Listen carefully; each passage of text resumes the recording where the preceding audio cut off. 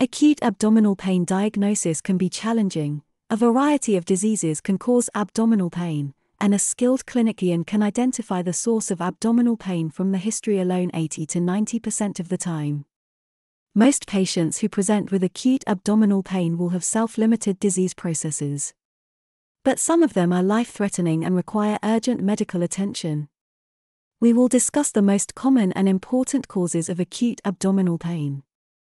Irritable bowel syndrome, affecting up to 20% of the population, is the most common cause of recurrent and intermittent abdominal pain.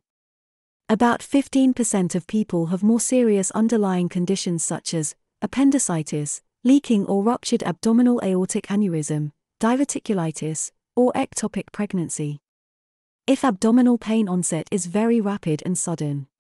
At this case, patient even can describe what activity was happening when the pain began.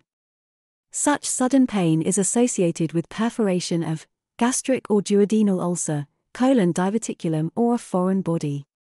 Less common causes of such sudden pain can be ectopic pregnancy, mesenteric infarction, ruptured aortic aneurysm, and embolism of an abdominal vessel.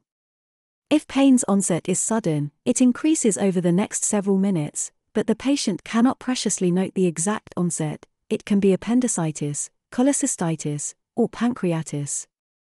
If pain gradually onset after hours or days, the patient can only remember the day or week when the pain began. Such pain can be caused by neoplasms, chronic inflammatory processes, and large bowel obstruction.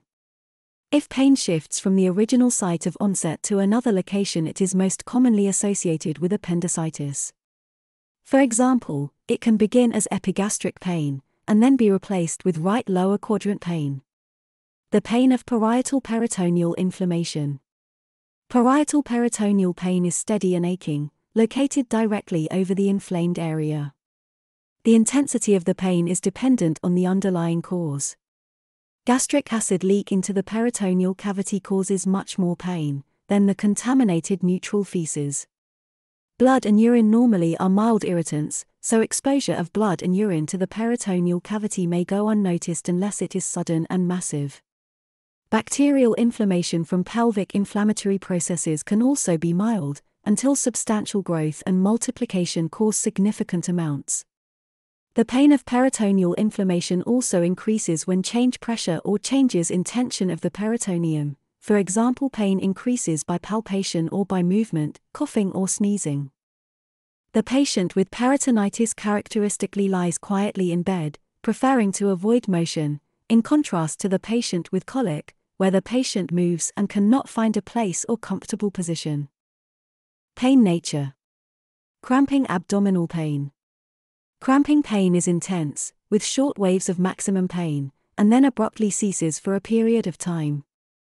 And the repetition of the pain intervals. Such pain is associated with mechanical small bowel obstruction. Constant dull or aching abdominal pain is usually caused by distension or edema of the wall of a hollow viscus. Such pain also can be caused of a stretch of the capsule of the liver and the spleen. If constant dull pain is presented and after it's strong, intense pain, it can be gallbladder colic.